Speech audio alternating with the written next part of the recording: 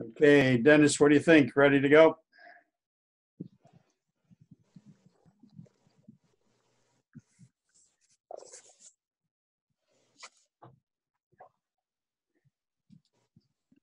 Okay, you ready? Yep, I think we got everybody that's that is registered. Yep, okay. Good afternoon, everyone. Thanks for joining in the participation in this project. It's been 2 years in the making, and we're finally getting down to actually being able to implement all of the planning that's been going on. So if we could proceed to the next slide, please. These are our collaborators and partners that all started with Chris Elphick at UConn, Chris Field, who is with us today to also help out with some of the information and the documents later on. So welcome aboard, Chris. Thank you for being with us. Juliana is the other person. Juliana Barrett has been the other key person that's actually come down and worked with Dennis and me, picking out the sites where things would be done. This whole program began with a contact from Dave Kozak from DEP, who was the coastal planner, and he wanted to develop a grant proposal to get what's called a SLAM model prepared, which is supposed to show the possible impacts of sea level rise over the span of between now and 2100. Patrick Lynch has provided a whole lot of the slides and pictures and so forth, some of which will be in the presentation today. And he's also going to be helping out with the identification of the organisms, so forth. Unfortunately, Roman Zajac, who I initially had contact with, is retired. So we've I've been trying to reach out to him, and he hasn't gotten back to me. Scott is with us today. Thanks for your help, Scott. You're welcome. How are you? You're doing great. And Susie Huminski from Southern, who is actually Bo and Zane's daughter.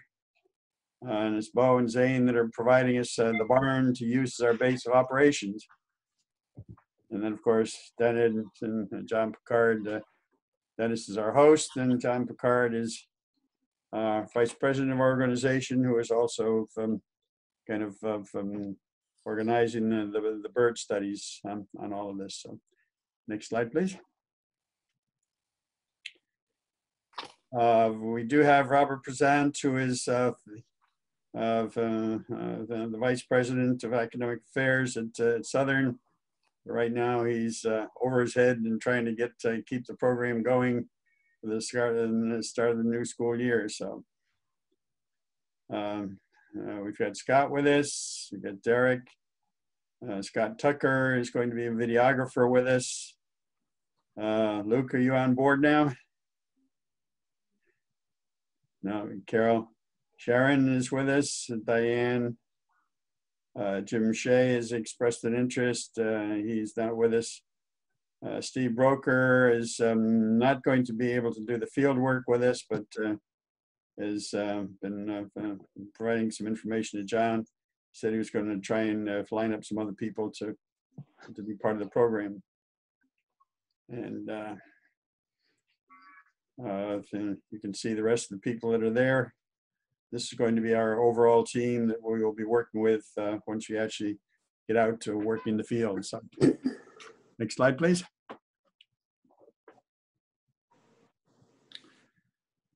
Here's the statement of the problem. According to, there is, back in 2018, there was a public act that was passed concerning climate change, planning, and resiliency. That gave some consideration to identifying the impacts of such increased flooding and erosion on infrastructure and natural resources. From the East River Marsh and it was decided that East River Marsh was going to be one of the key areas that Dave Kozak was interested in doing some research and also reaching out to people who might be affected by sea level rise and trying to decide what was going to be done with their properties. After some discussion, we realized that there was going to be a need to do some monitoring to show what was actually happening and correlating that with what goes on in the SLAM model. The projected sea level rise is 20 inches by 2050. That's a little less than, it's 4 inches less than 2-foot rulers added on top of each other. Does not seem like much. However, it's going to continue to rise after that, up to a total of perhaps 72 inches by 2100. If it does go up 6 feet, then we have some major problems. The question is, how much will the marshes complex be able to migrate inland to create new marshland habitat where the birds, insects, wildlife, and forage fish will be able to survive? Next slide, please. This is a sequence which will show where the different levels of the marsh are going to be. The green represents a low marsh, the golds, high marsh areas, the blue open water, and then tidal flats, which are subject to the rise and fall of the tides. This is 2010. That's 2100. Showing the transition that's going to be taking place. And by 2100, the whole area will be tidal flats, which will be the blue represents the areas that's going to be flooded. And if you noted on the right side at 2100, that whole area north of 95 is the area that we're going to be particularly concerned about, is for the areas that the marsh may be able to migrate into. Next slide, please. Purpose of these studies, 2 things.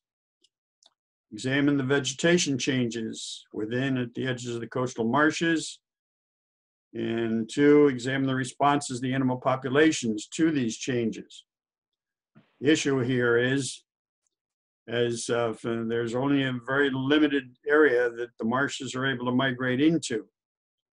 So we've had originally selected 3 sites, but we've only been able to narrow it down to 1 site where these studies are going to be made this time around, and that's in the area of the Guilford Salt Meadow Sanctuary. The animal populations of that has to do with the birds and the food for the birds. So that's what our wildlife part of this study is going to be focusing on. Any questions on the purpose?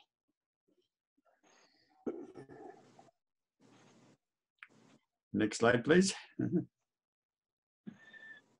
These studies are being carried out to determine the correlation between the SLAM model, which is the computer-generated model, and these plant and animal communities. And the period of time is between now and 2100. So this is the first session of many to come, I hope. The area. This is the area in the marsh. There's that projection that comes out into the stream. If you move back into where the tufts of grass are, and move to the right in that area where the pointer is now, is where the origin of our first transect line is has been set out. So, next slide. We need to understand what are the zones in the tidal wetlands and marsh ecology. All of the things that are going on here in terms of weather and the plants and animals and the rising and falling of the tides, the change in temperature, the salinity of the water are all going to affect all of the plants and animals in this area. So that's why we have to do this assessment. Next slide.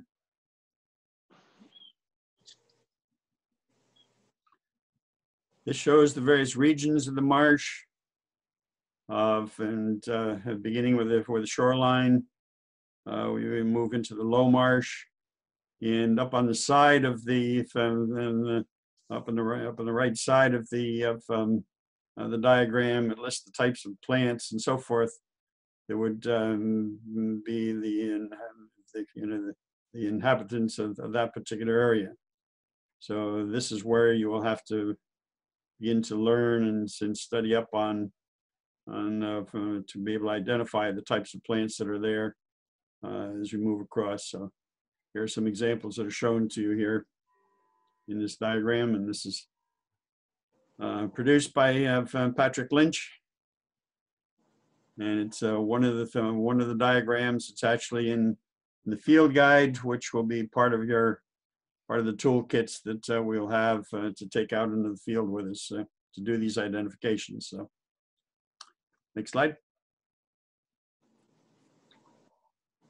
As I mentioned earlier, the interactions and interrelationships.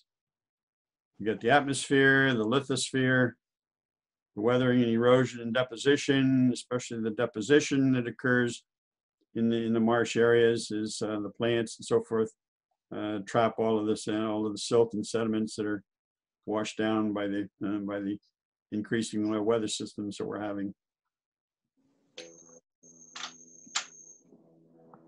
This kind of gives an overall view of types of plants and animals that make up the energy web and the food web in the marsh.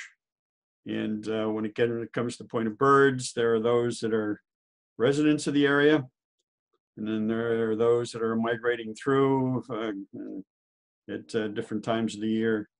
And that's partly why we're doing these studies once in the spring and once in the fall. This session next week is our first fall study session. So, what is a transect line study and how is it being used? It's a method used to determine the location and distribution of plant and animal communities. We make use of 100-meter long of measuring tape, which is stretched out between two pins. We've already designated where those pins have been placed. We did that a short time ago. Placing along that tape at various intervals will be a 1 meter square quadrant. It's a frame that's meter on all sides, and we'll be providing more information about that shortly. To determine the kinds of plants that are living in the quadrants and their relative abundance in the quadrant. Along that 100-meter stretch, we'll actually be taking 32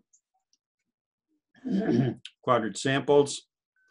And as I indicated before, it'll be done twice a year, once in the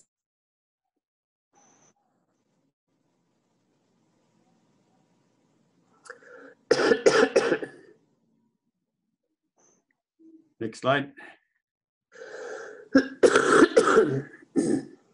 Dennis? Yeah. Okay. The studies conducted in the spring and fall. This will enable a research team to determine how much and how fast the marsh habitat is migrating into upland areas and potentially become new and sustainable marshland areas.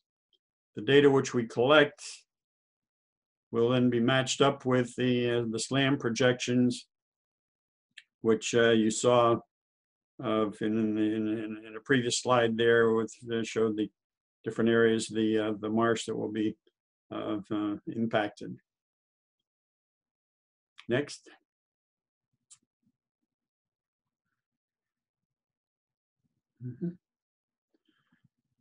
In this slide, this is the area that we will actually be doing. Up in the top, there's a little red line that extends from the lower part of our salt meadow out into the marsh. Can you point that out, Dennis, with a pointer?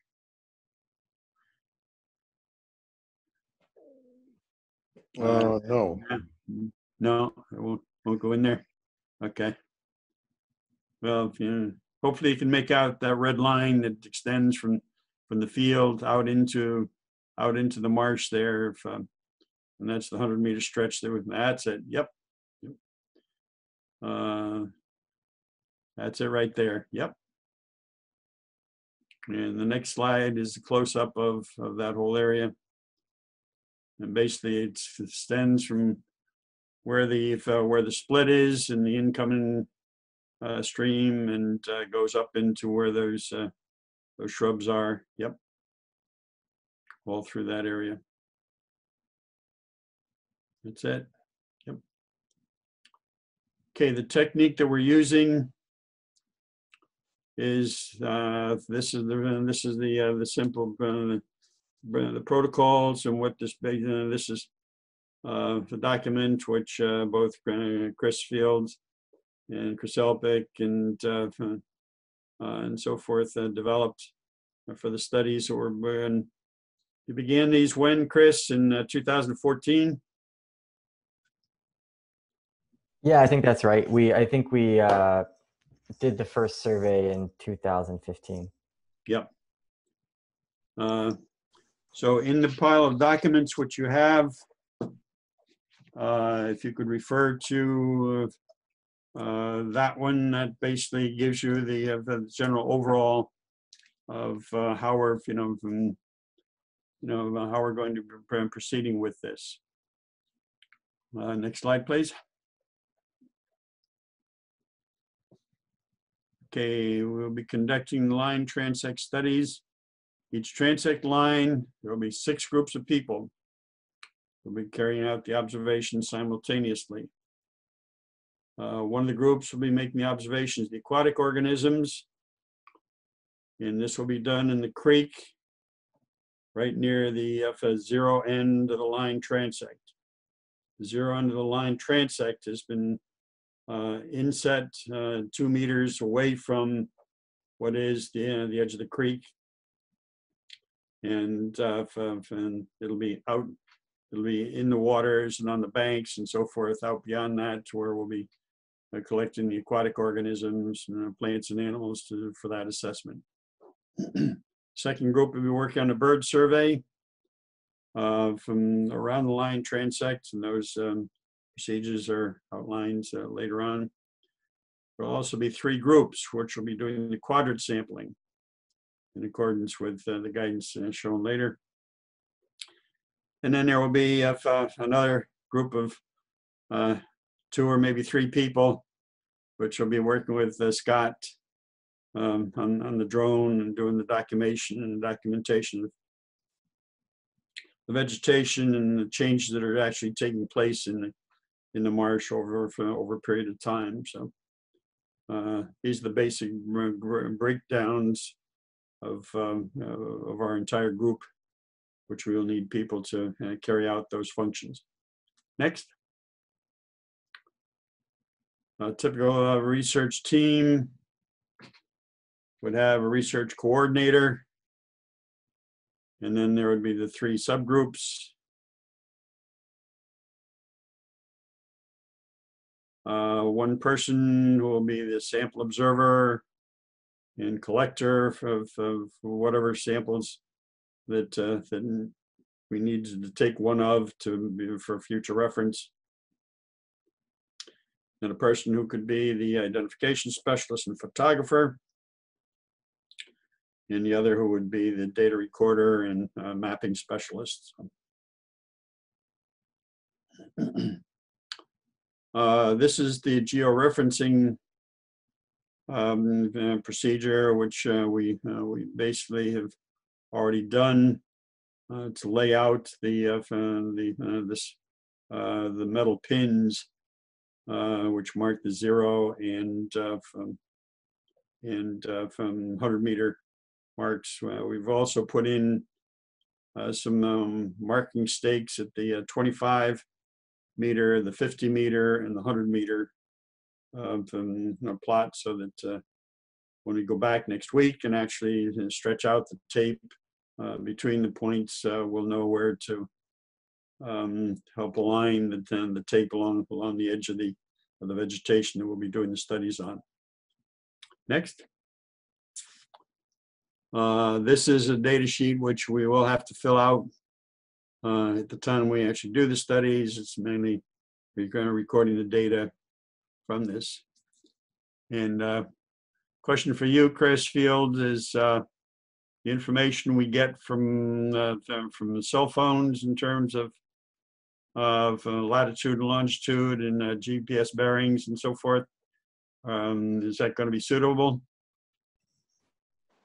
I am not prepared to answer that question. I don't know. That's a good question. Can I pipe in here a little bit? This is Scott Graves. Please. Yep. Go ahead, Scott. I think, if this is really going to be a good long-term study, it might be worth it to rent a precision GPS from a surveying company. I forget the name of there's a local surveying company that rents out and leases out precision GPS. And we have some students that have a little bit of experience with that. I'm not sure if they're still around and they graduated, but if we could get a couple of locations on the Marsh staked out that we could revisit we just need precision GPS once, but if there are permanent stakes left out, then that would be great, because I could make them visible on the drone orthomosaic, and that thing could then be locked into real world coordinates. The orthomosaic and the 3D model for the whole Marsh could be locked down to real world coordinates if we had a couple of good GPS points. That would be perfect. You and I try and talk later, and we'll see who that is and what arrangements we can make. Yeah, or if Chris up at Stores has a precision GPS unit, or we'll figure it out. But yep. Doesn't have to be right away. It's just that we need those we need that information to stay on the Marsh. Right. Yeah.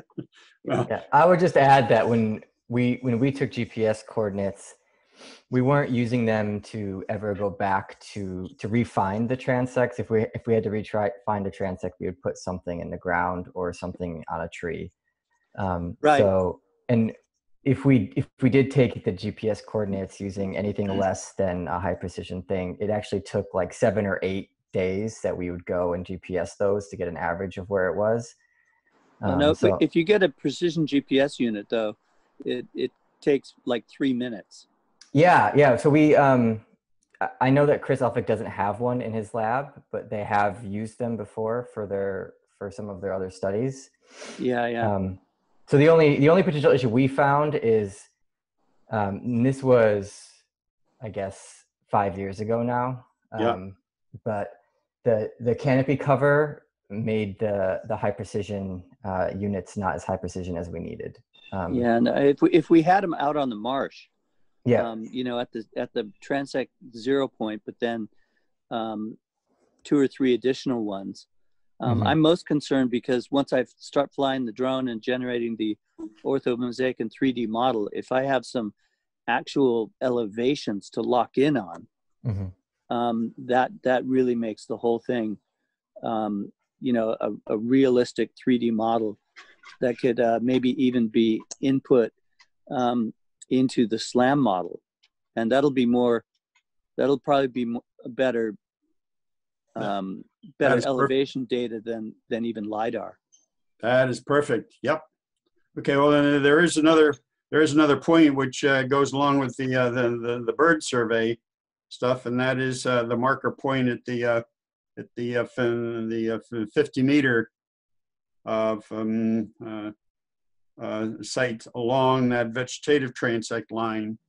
So that that would be very helpful. I might even put in a metal stake there for for exactly this purpose. So right now I'm gonna have, yes. Oh, Sharon, I mentioned I have a GPS that I use for sailing and race committee and stuff like that. Just that one point of using phones versus whatever, you all have to make sure your settings are on decimals, not, so we just, we have to coordinate all that because people don't realize that there's two GPS versions. Right.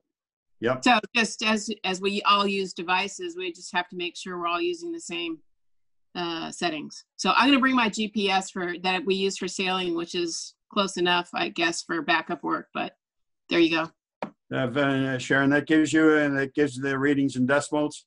Yes, yes. Yep, okay. Because that's the direction, I think we should probably go on this, so. Right. Okay, this is perfect.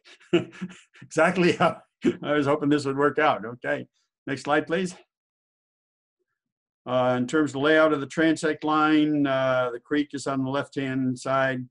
If you'll notice that each of these little boxes here represents a meter quadrat up through 20. And now you can see them, how he's enlarged it. And then beyond that, it's every 10 meters, you do one quadrat study. So that's why I've, next slide, please.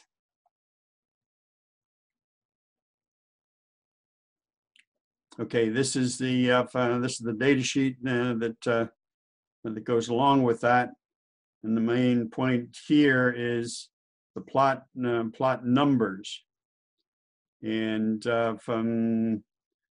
basically, this is where the first stake the zero mark is between V00A and V01A. And if it's so that -2 is starting at the water's edge, -1 is up against the stake, and then the ones are on the landward side of that stake. So these are the plot numbers which you would use for identification purposes. Next slide, please. Here's an enlargement of that.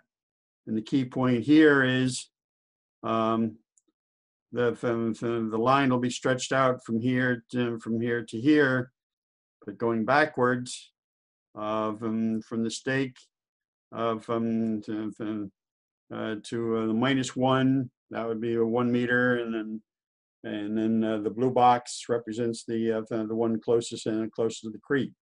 So you would start with that and then proceed from there up to the stake and then continue on. Next. When you get beyond the 20-meter mark, it's then going 30 meters, and that would be V03, V04, be 40, V05, 50, V06, 60, and so forth. That would be, and that's how you would indicate the plots on the data sheets. Any questions on that? Okay, if you'll turn to this particular sheet in your files there, are there any questions about what is presented in this? We've already done the staking out. We will use the compass again to roll out the tape so that it goes in a particular direction. And for the first 20 meters, we will be doing each plot. We're both getting the animals, and we'll discuss the procedures later. Once you get beyond the 30, from the frame will actually go over right over the 30 meters and the 40 meters, the 50 meters and so forth. Correct, Chris? Yeah, that's correct. Yep. Okay, next slide, please. In order to take into account vegetation population density,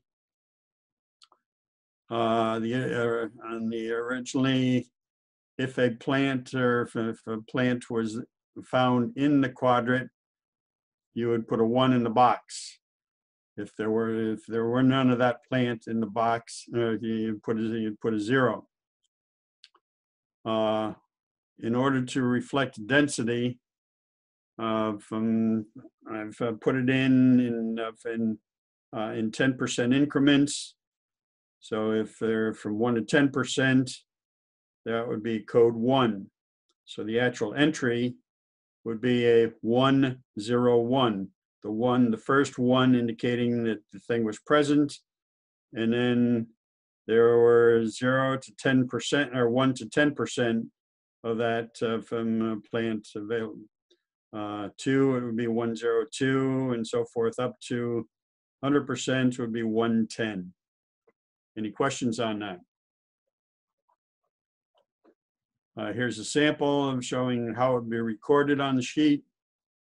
This is just a sample in which Spartina alterniflora is the one that's closest to the creek. And this would be that this plot, which is shown as V00B, was that blue frame that was on the enlargement before at -2 from the point, and 100 and there was 1 Spartina alterniflora, and there was 100% of it.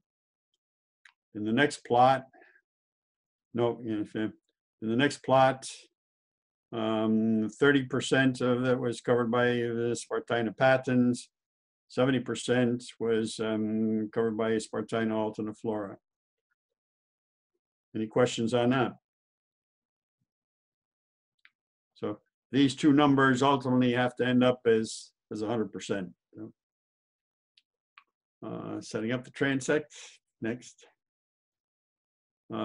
These are the tools. These are the 2 stakes that were put in the ground. This is the compass we use for measuring the distance. Here's my housekeeper and so forth. This is run out in the fields, behind the school, which I live near in Orange, just as a demonstration of what the process is about. So.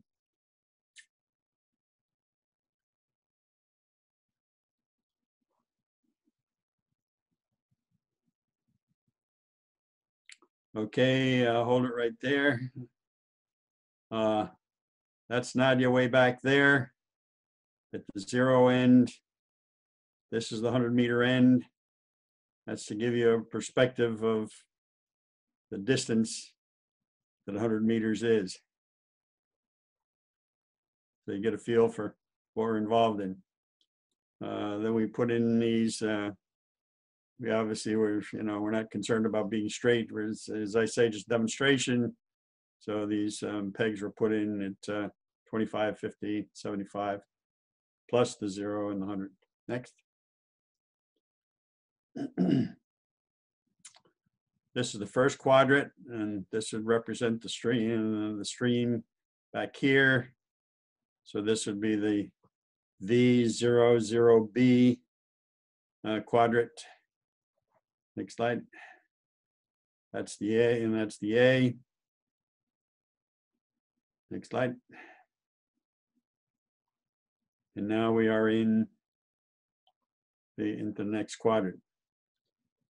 Now, an issue here, Chris, is when we get up into the area where the Phragmites is, my thought is taking one side out of the frame and sliding the frame, what's left of the U-shaped frame, into the vegetation at that point along the tape to get the standing get the the standing vegetation is what's being measured, not that which has been trampled by walking along the side of the tape.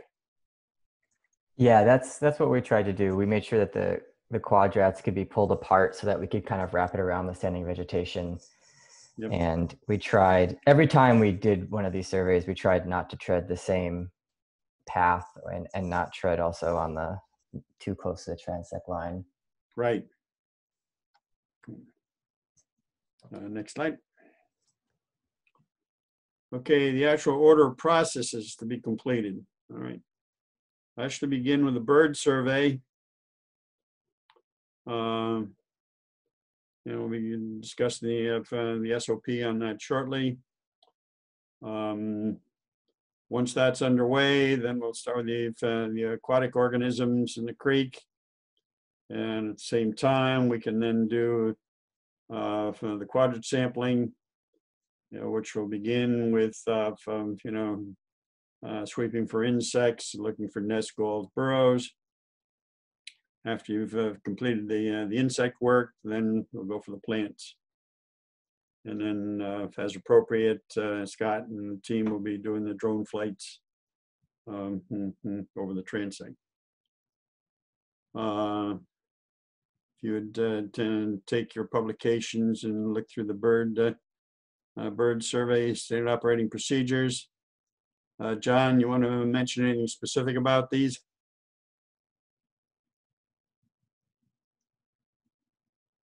John?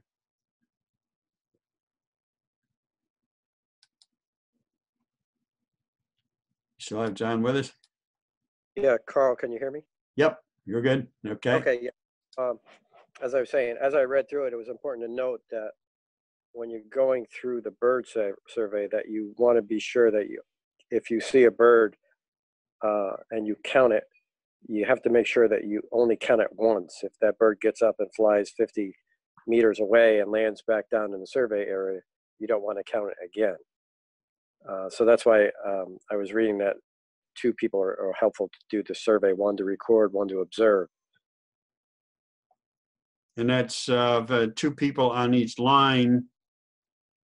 And in the circle there, there's that center point. That center point is going to be at the 50-meter spot along the vegetative transect line. That's where we do the quadrat sampling. And then those other lines from the one to the right was basically the path that we cleared to get out to put in the original stake.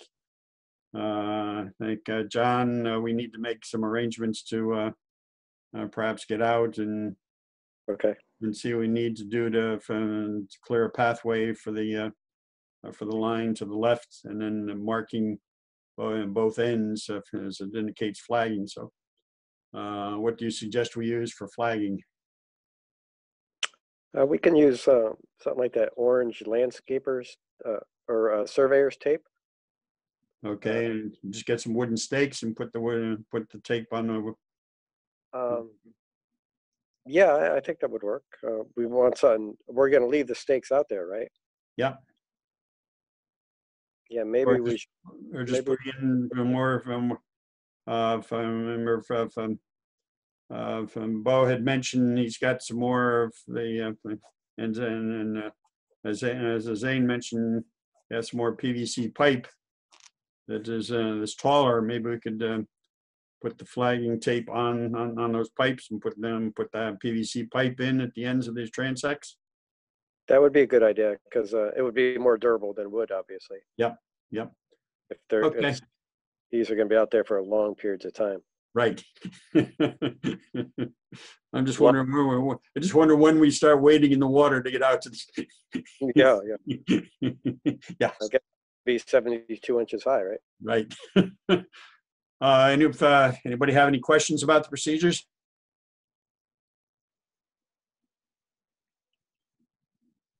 Carl, are we going to be doing these simultaneously, like first on the same day, I should say? On The bird survey. then we'll have to go out we'll have to do day one.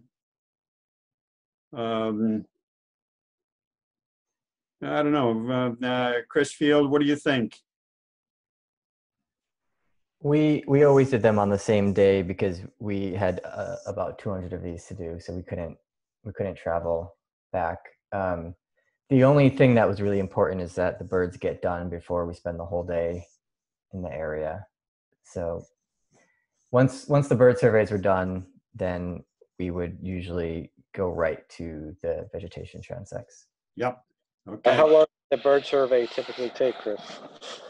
I believe ours are a 5-minute count. So we would travel to the point, and I'm not sure if this is exactly in the protocol or not, but we would usually wait 5 minutes or so for things to calm down.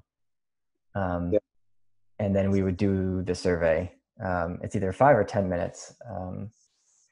And so, yeah, it didn't really take long at all. I would just second what you said, that having a second observer is very useful for recording. Well, my vision was that there would be 2 people along each line, which would go together, as it mentions in day 2 there, so that there was the observer, and then there was the recorder spotter, who might pick up on some that that doesn't, that the designated observer might have not have seen because he was looking in the other direction at the time. Okay. No other questions? Comments? We should only mark birds that we see within that quadrant, within that survey area. Right. Following positions. Coordinator, which would be John. Yeah. And then it's 2 observers and 2 recorders. So 5 people. Janet, based on your experience, from your thoughts on the subject?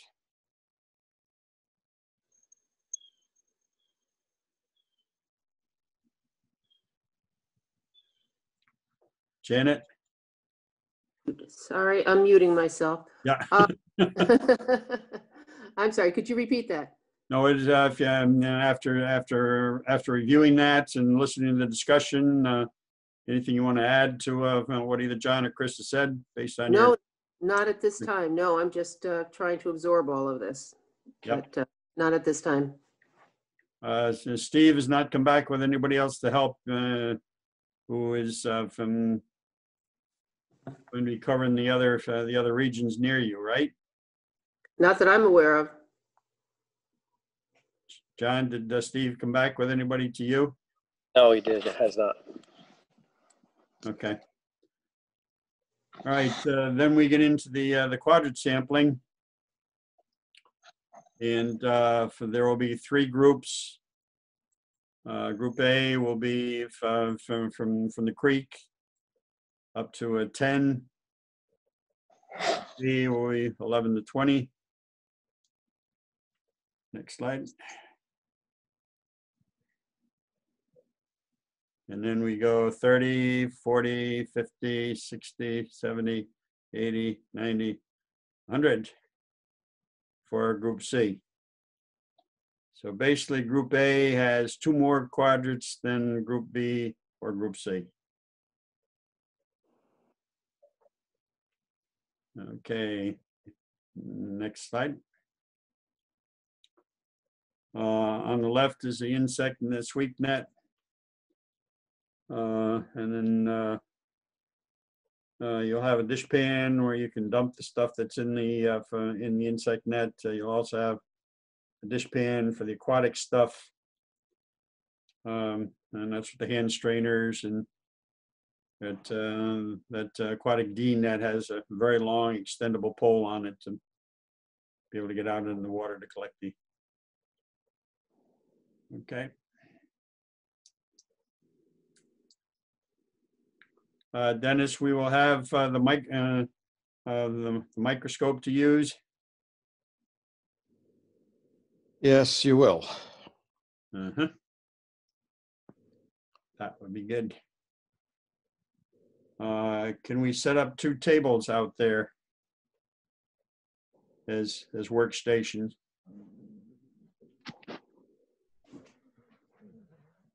In the marsh? Kind of in the maybe in the up in the meadow there at the head. Yeah, the only thing is that it's hard to see the display in bright sunlight. Okay, so maybe we say that for the barn then. It's probably better that way. Okay. Any questions on these? Next slide. Carl, are we doing this at a specific cycle of the tide? Are we doing this at low tides? It's when the tide's going out and then coming back in, so that the middle of the day, it's middle of the day. It's I've tried to time it so it's at low tide. So it's most beneficial to do this at low tide. Is that what Right. you're saying? Yep. Okay. If it's high tide, you would be wading in the water. We'd all need waders. Right. Okay. Yep. Try to time it that way. Okay. That's why if the 26th is rainy, the next time that we are in that appropriate tide cycle is going to be October 10th. So Okay. that's why that establishes the rain date. Okay. Any questions on the equipment?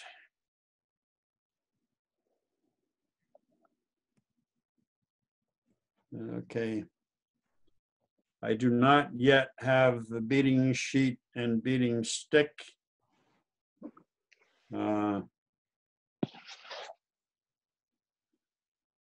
Maybe between now and then I'll be able to fabricate one out of an old bed sheet.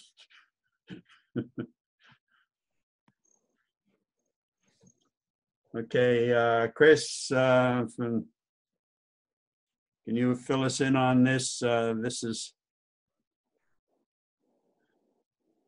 answer anybody's questions on this one. Yeah, sure. If anyone has any specific questions, the tree mortality one should be pretty straightforward. The only part that's a little bit difficult is measuring the proportion of crown dieback. But we thought that was a much less important parameter for us to be collecting over really big scales. But if we wanted to get a better handle on that for this more limited application of this, I'd be happy to help think through that too. Okay. Are you going to be available on the from next Saturday? Yeah, I can try to be available next Saturday. I just have to check my calendar. That would be ideal. Chris, can the crown dieback be measured with the drone? I think it could be measured better by the drone than by humans on the ground. Yeah. Okay. For sure.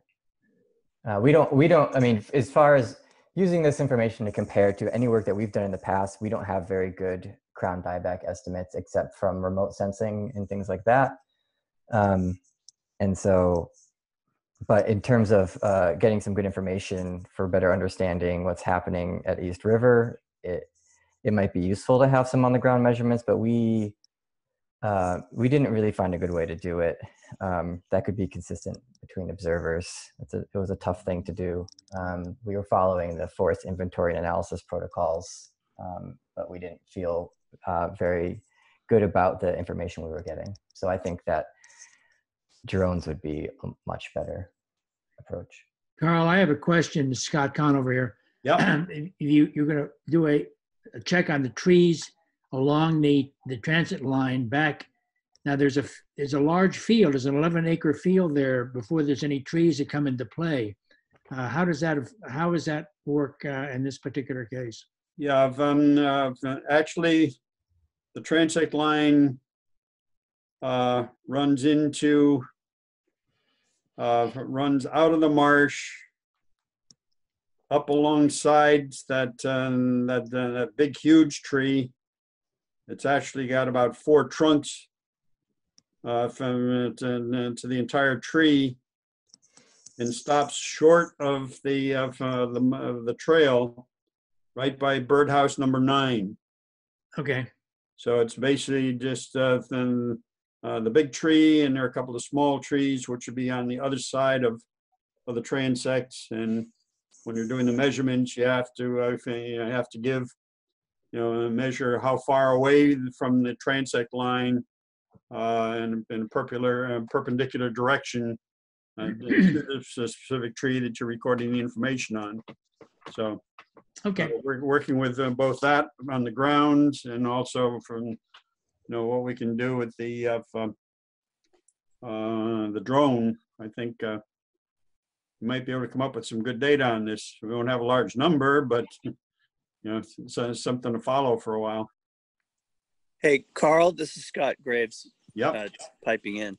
So I remember when we were down there, when we were hacking our way through the Phragmites, there was a substantial step down onto the marsh surface. You remember that? It seems like it was about 18 inches high. Right. That's where we first cut through. I don't know if that same step was apparent on the actual transect line starting under the trees. But if it is, we should trace that out and record it. Yes, we would have to mark that, and that would have to go in the notes. Exactly when that change in slope takes place. Okay. Question for you, Chris Fields. Maybe we should be measuring slope on this. I mean, slope measurements would be really great. We don't have a good way. We did not work out a good way to measure slope. And again, I think that would be more of getting good elevation measurements from a drone and getting slope from that rather than a field measurement. We tried a few methods, but we didn't find anything that is realistic to do in any kind, like in one day. But if anyone has any ideas, that's great. I'm wondering, so I did an experiment once. This is Scott Graves again. I did an experiment once. I have a couple of GoPros with big fat batteries on them. And I set them on a stake that had a meter stick on it as well. And I left it out on the marsh taking time-lapse imagery as the tide came in. And I was able to actually record the maximum inundation depth without waiting around all freaking day to be there. So maybe I'll bring that and we could leave it there and somebody could pick it up in the late afternoon when the tide was high again. That would be very good. Yeah. Yeah, that's very cool. We did a lower tech version of putting washable marker on a dowel and sticking it in the ground and coming back for it. But we don't have any like widespread data on that, but the GoPro is a much better way to do that. This is all coming together very well. Thanks, guys. Yep. Okay. Any questions on this slide or? Yes, this is Diane. Go ahead, Diane. Yep. Hi, I just see a typo about the tree ID guide. It mentions guide to birds. What is the is there a recommended one? Just 2 questions. Is there a recommended one? And will the project be providing all the guides, ID guides for all the species? I do have a whole set from the field guide that Patrick Lynch has is excellent.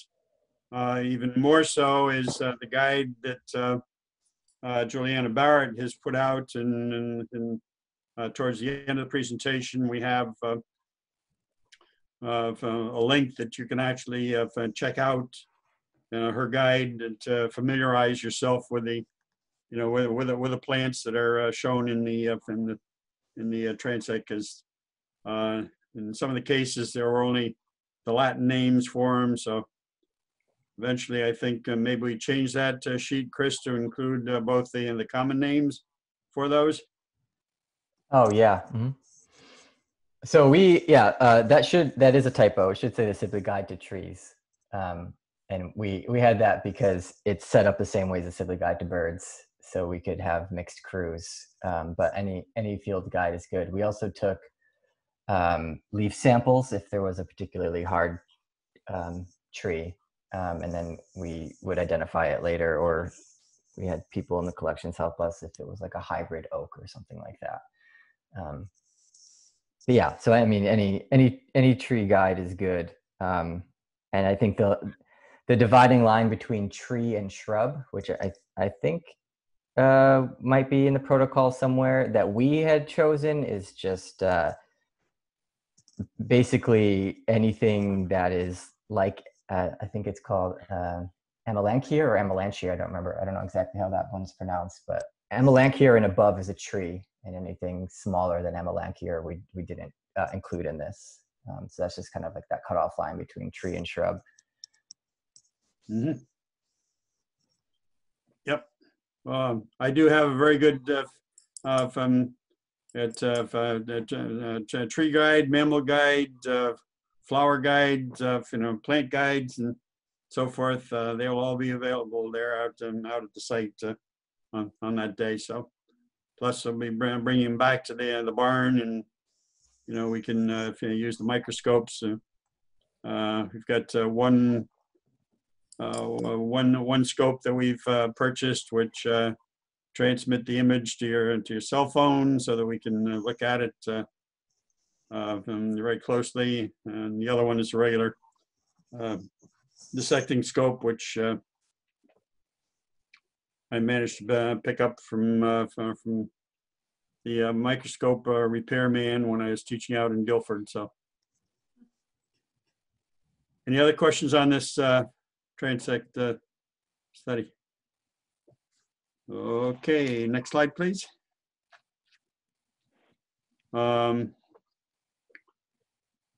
Tags, what would you suggest, Chris, for tags? Well, we had just used standard forestry tags.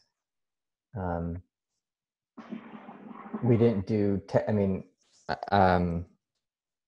standard forestry tags that we had the numbers recorded for, and we gave it about 5 inches of distance in the nail between, just to give the tree room to grow. Yeah. But that was it. And I think we bought pre-stamped tags, but we had a stamping kit, and I think we stamped the word Yukon on it, just in case there were other tree tags from other studies, but we didn't find any in our.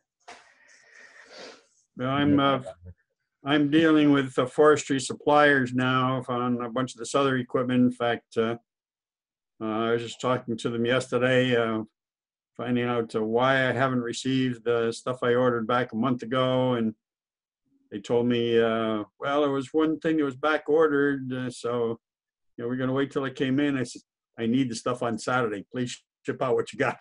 So the question is, can you give me a recommendation of what we should look at for tags? And I'll reach out to them. We won't have them for this Saturday, but we can always go out when they come in and put them on the tree at that time.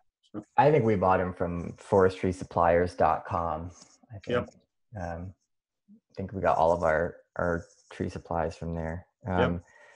I could also email or call Chris and see if there's any from our study that are left over in the lab that could be used, but I don't know. So much has happened. Tell me about it. You know? Yep. You can't, yeah, and I don't, you can't exactly just walk into the lab anymore and pick Right. up Yep. stuff. No, I was talking to the guy that I helped build the sound school with back in 96 to 206, and you know, and I said, well, you know, when if can I come in and look around for some of this equipment that I'd like to be able to use for these studies? He says, yeah, we got to have a really tough protocol here. So, you know, let's get together on Monday and we'll set up a time so I can go around with you and provide you with all the stuff and all the wipes and so. I know what that's like. So, okay, if any questions on the sheet here. Next slide. All right, in terms of the information, there will be the field data sheets, which we will be, when they're filled in, I have a file system set up here, which I will be leaving the barn for once you come in from the field work to put them in these files. So that each time we go out, we'll be able to add to the files to accumulate all of the data. And then the other question I had for you, Scott, was on the computer program that we had talked about earlier. Is that format which I had indicated with the percentages on it? Is there a way of entering that kind of data into this program? I'm not sure which program you're referring to. Seems like are we talking something beyond a basic spreadsheet? No. Yeah, I guess we should decide where the data is going to be stored long term, and maybe there can be multiple copies of it. My concern is I'm probably just a couple of years away from retiring, so I don't know, and we'll see who's going to be taking the position after me, but I can't guarantee that they're going to be interested in maintaining or even participating in this project. I would hope so, but not quite sure. Well, maybe Robert would help persuade him.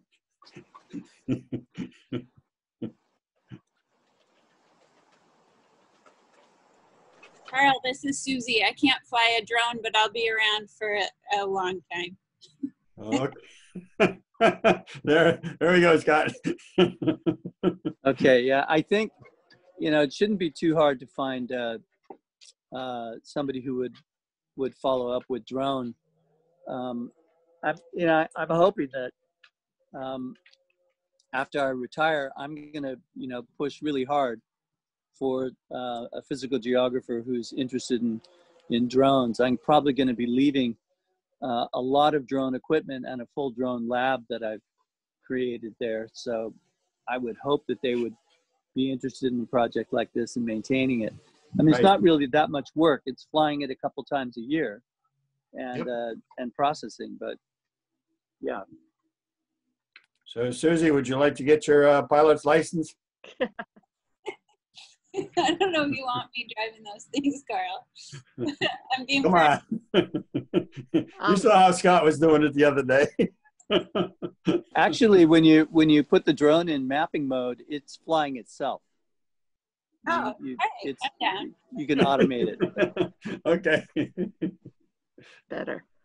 Carl, it's Heather Crawford. I'm Hi, Heather. thinking, and it's good to see you. Yeah, it's a long time since we worked together. Yes, it has. You're on board. Yes. I'm thinking that in terms of long-term storage for the data, if you haven't approached the town of Guilford yet, this is something that should probably go into the town servers as a long-term data depository, because the town's going to be there.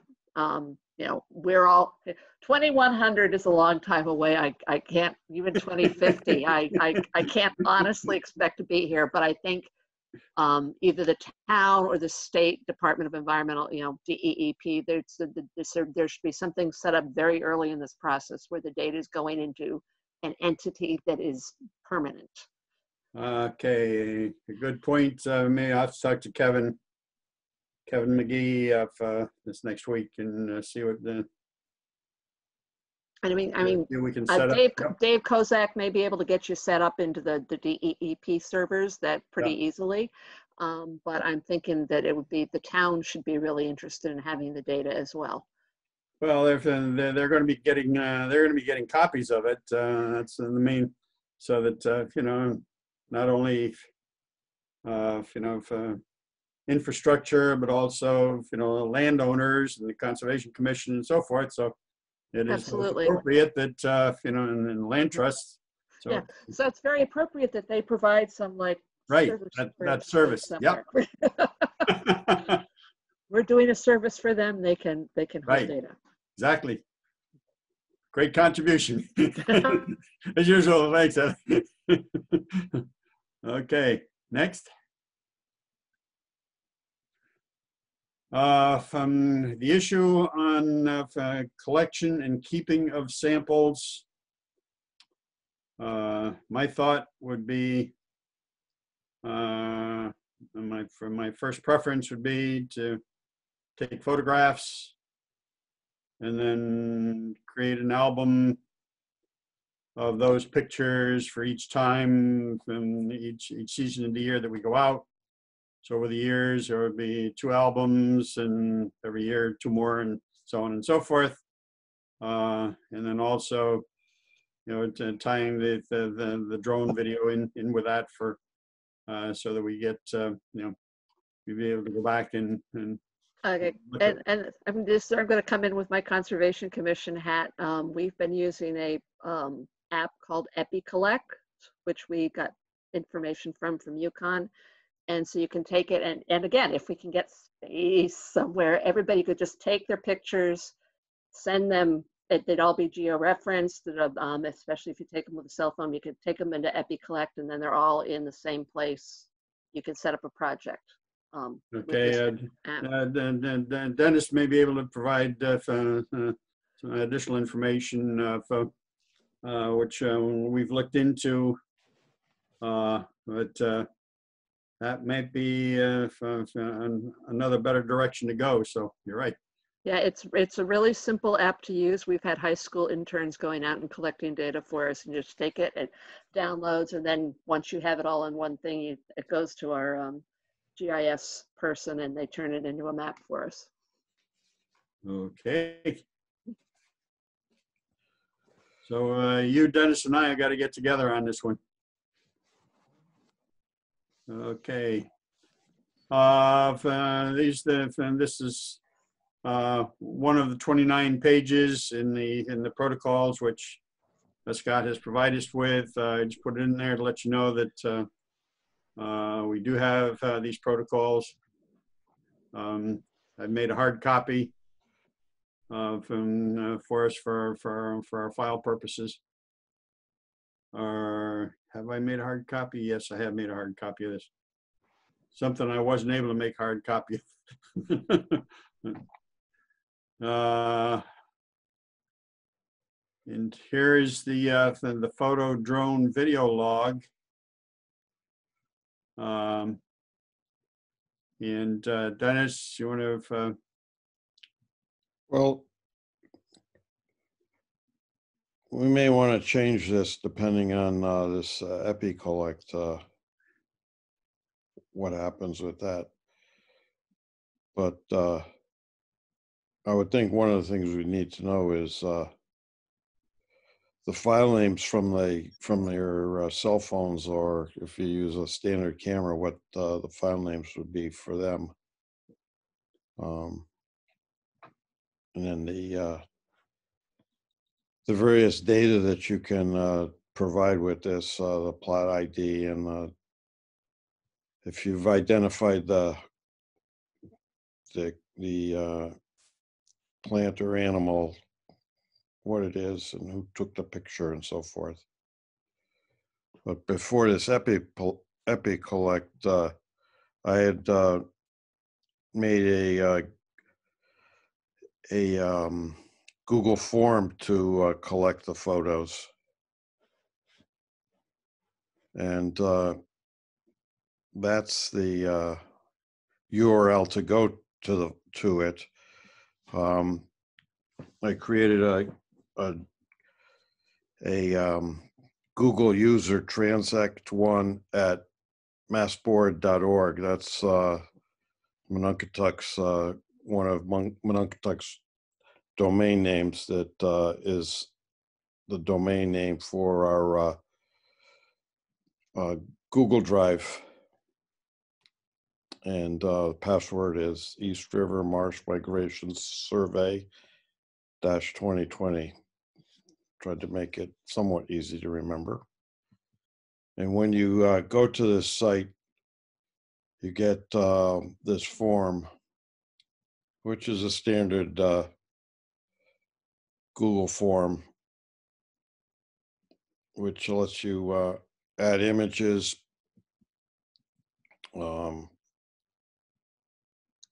then you can browse on your phone to find the images. And when you've got them there, upload. And they're all stored on our Google Suite site, and there's plenty of room for them. So we could start with this, and then if EpiCollect seems like the way to go, we could just move them all over there. And at this point, we're mainly using the pictures to help with identification. I'm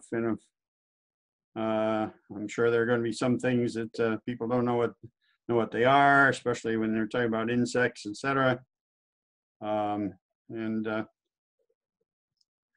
been in contact with Dr. Gail Ridge at the Connecticut Agricultural Experimental Station. She's head of the entomology lab there, and she said, you provide me with ideally specimens, if not a lot of pictures from different angles of the same insect, because on some of the insects there are specific things about the leg structure, which are used to separate one species from another, the same group of insects. So she's on board with us to help with the identification. So whatever pictures we have, we would be able to use. Who will be the ultimate users of the information? Landowners in the vicinity of the marshes. And from when we began this program, it was basically the idea that Monunketuk Audubon Society would be the outreach group to reach out to the community, to keep them informed about global warming and sea level rise in general and how it's going to impact them. And then from now it's been scaled back to from specifically focusing in on those 60 landowners that are right in the vicinity of the marsh, in the areas that the marsh is apt to be able to migrate into.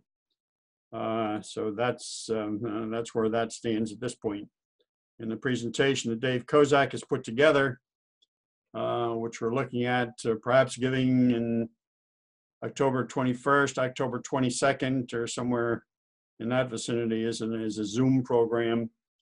Would be if recorded and then perhaps put on both Guilford and Madison Community TV broadcast at a later time. So that's where that's going in terms of the landowners. The others are all listed there. So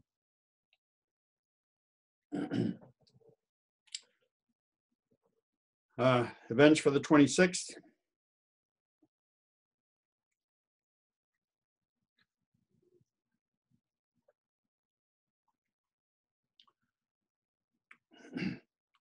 John, we're at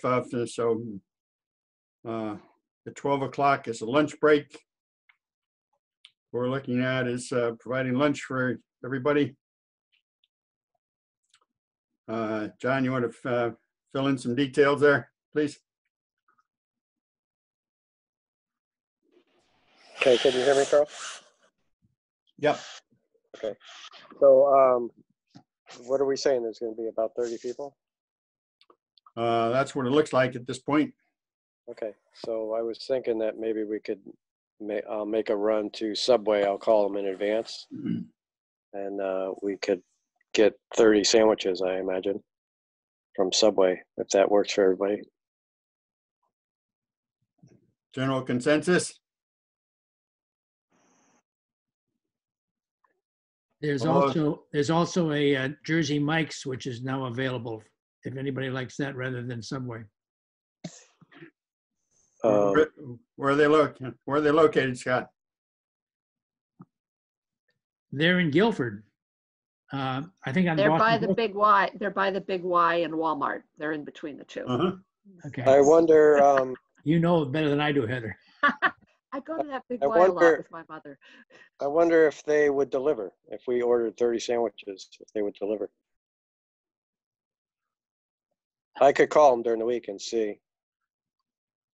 That would be good. Yeah.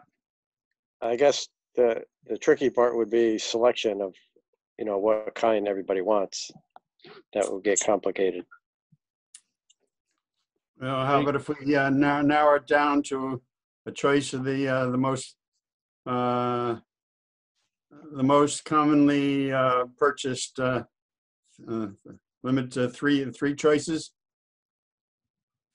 Yeah, maybe like a chicken one, a beef one, and a vegetable one. Would that sound okay? You should do a survey of the people to find out if there are any food allergies or if you have any vegetarians or vegans. Right. I don't have the list of 30 people. I don't know I don't have their email addresses and stuff. Can we do that at the end of this? Yep. This? Yep. Okay. I've got almost all of the emails. We could, maybe if I'll give everybody mine so they could, send their allergies or problems into me, and you and I can coordinate on that list. So. Okay. As far as drinks go, I'm thinking, especially with social distancing and trying to reduce contact between everybody, if everybody could bring their own beverage, whether they want water or whatever it is they want. And that way we're not sharing bottles and, dispensing from the same containers into cups and stuff like that. Does that sound okay? It's okay with me. Okay. So we'll provide sandwiches and everybody. Sandwiches, chips, yep. Sandwiches, chips, and if everybody could bring their beverage of choice. Yep. If you would like, you could enter in the chat now any thoughts you have on sandwiches, food allergies, or whatever that's related to what we've just been talking about. And I'll save the chat. Okay. Okay. That's good. Any questions on anything else on the schedule? How are we going to, I'm not sure how everybody else feels about this, but as you know, my wife has cystic fibrosis and I have my own health issues. So I need to be able to social distance myself, and I'm sure other people will want to do the same thing throughout the day as we get together. How will we be able to do that in the barn? How will that work? We're going to keep people separated. We'll just be bringing people in individually or in very small groups to get the equipment out and so forth with field stations and that kind of thing. Okay. And everybody will wear masks? Yep, masks are required. Okay. I will be wearing mine. I always wear mine every place I go, no matter where it is. So, Right. yep, I have a question, from Diane Chudkowski. yep. Will you be breaking the groups up in terms of level of experience? I've had no field biology experience at all. I'm happy to be help in any way, but No, we're about to show how that's going to happen. okay. Next slide, please. See? Ask and you shall receive. That was my intro segue. Yeah. This is the only place where, you know, we'll make up this this sheet. If, you know, if one of us will, you know, we'll write in your name as you volunteer for a particular job, and so forth. So, you know, you won't be working alone. You'll be working with at least 2 other people. So this is a learning experience for all of us, even me. So, yep. Any questions on that on that form? Okay. These are some references and resources. Especially take note of salt marsh plants of Long Island Sound. I'll give you a chance to write down that that particular link so that you can go on your cell phones or computer and actually. Or just take a picture of the screen with your cell phone, which is what I just did. Thank you, Heather. I'm still way behind in technology, so thank goodness for Dennis for putting all of this together for me. He's our IT guy. So any other questions on those? The only other one is the 4-letter bird species code, and Chris Fields on the bird data sheets. Your thoughts on maybe modifying those sheets so it would have both space for the 4-letter bird species and the common name? Yeah, then that would be great. Either or. I think the alpha codes, the most important thing is when the data are entered into some kind of spreadsheet that they're associated with the common names. But we had some crews that would only put the common names on the field data sheets and then would look it up and when they were entering it just to make sure they got it right. Because there's a tendency to make up 4-letter codes if you think you know what they are. But then there's so many conflicts. Like I think Carolina Wren, I think, has a lot of conflicts. So I have printed out all 26 pages of. Yeah, that works too. Of that guide, so I've got one hard copy. So maybe I'll make another one for for people to be able to refer to. I'll put it in a notebook. I was going to edit that list to remove birds that would never, ever, ever in a trillion years be found there. Okay, true. Yeah, I could also, I'm pretty sure I have access to our data and I can probably just sort and get a list of the unique species that we saw, just to give you a list of, I mean, I know there's people on this call who know what birds are around coastal forests in Connecticut, so it's not a problem, but I can also give you a list of the list of species we saw. It's not that many, so. Could you email that to John, Chris? So Yeah. Okay. That would be good. Okay. Any other questions or comments on resources or references? Next slide, please. Any other questions about anything? Carl, did you record this session and maybe forward it as part of the whole dialogue and training and stuff? Are you going to record it or did you not record it? It indicates that it is being recorded. Okay. All right, good. Right, Dennis? I hope so.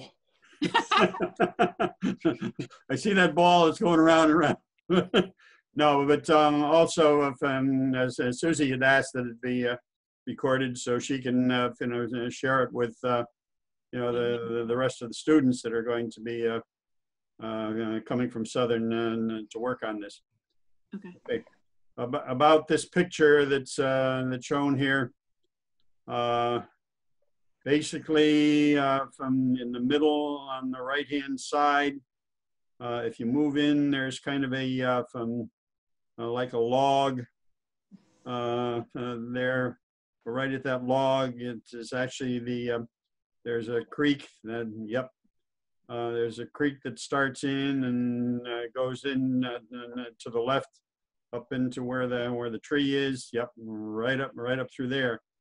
So where that log is where the 0 point is on our Transect line, and then it goes up through to the left of all of this. That's all Phragmites there. Where the pointer is now is where the path comes in to get out to that point, but that would also be the left hand the left-hand bird survey line. So we still have to lay out the line on the other side to get up into the other side. But those are the trees in the background there that would be part of the tree mortality studies. So subject. So kind of gives you an overview of where all the work is going to be done for the time being. Next slide.